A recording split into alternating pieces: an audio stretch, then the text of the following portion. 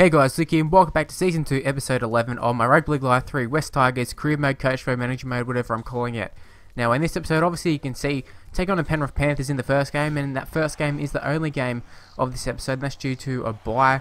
It's either, it's either the next round after this or the one before it. I know the last episode was also a bye round. It was just an epic game, so that's why the length of the episode was, a lot longer than this one.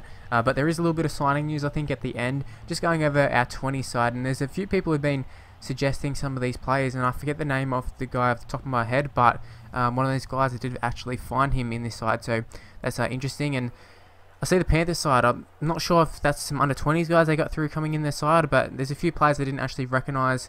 I don't know if they're real players, maybe they're regen players. I'm not sure how the game actually goes in terms of regens, but we start off the game brilliantly. Curtis Syrian, and not renowned for a huge kicking game or anything, but he's actually been pretty strong for us in terms of kicks, although lately he's been a bit off. But he started off with a 40-20, and that was what a 40-20 it was. I know he had the wind behind him, but that was a great kick. And I should mention that the wet weather, you can see it's playing its part right there. Aaron Woods comes up with a crucial tackle. I don't know who had the ball, but had to give away a penalty, just needed to reset a line and that sort of stuff. And I don't mind giving away a penalty if it means, like I said, we have a set line. Now Aaron Woods retrieved the ball once again. He's doing a lot of work, Woods, but he ended up throwing the ball away, which is a bit shit.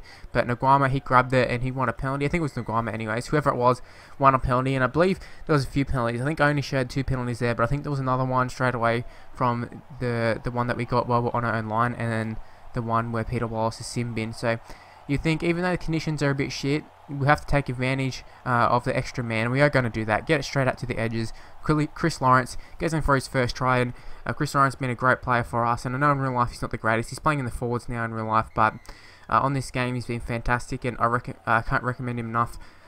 He's just very consistent. Aaron Woods, what a start he's had to the game. He is tackled by Moylan in the 40-metre mark, but he's just been in everything, absolutely everything. Winning penalties, saving, tries, and, just everything pretty much.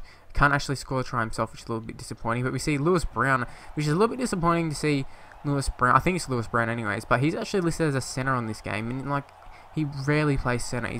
That's his second position. So there's a few positions on this game which I'm not really happy about, and I think that's one of them. He's more of a second row who can play either hooker or centre. He's pretty, both of them are his second position, probably evenly.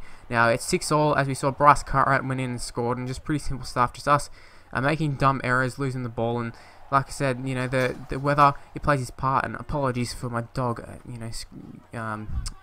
he shook his head and the collar made a noise, but yeah, just our errors, just the weather, just doing too many stupid stuff. The offloads, trying to force the offloads. No, not even forcing the offloads, but just you don't need to offload in this sort of weather. They've got to put it down more times than not. But we're pretty lucky. Cameron King ended up scoring a try just before half time, and the kick, it was waved away, hit the post, which is a little bit disappointing that we couldn't kick the goal. And he struck it pretty well, but it wasn't meant to be. And Panthers just staying in the game, but they make a very, very bad error to start the second half, I should say.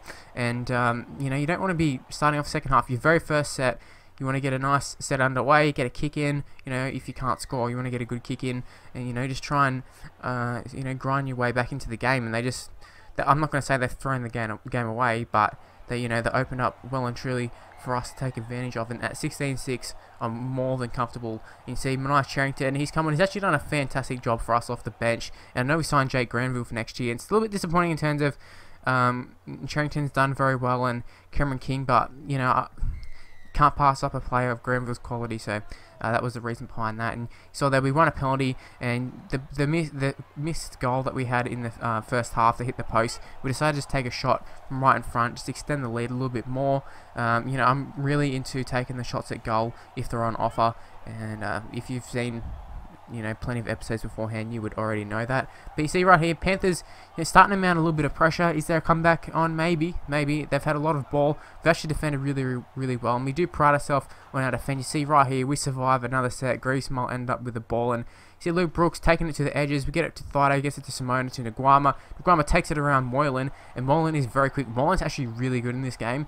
There's some players who are, obviously Moylan's really good in real life, but there's a few players like Brett Stewart and that who are just rated so well in this game, just some of the best, which is a little bit weird. But I mean, Moylan obviously a great player, so there's no debating that he's not a good player. It's just the rating on this game is, so good.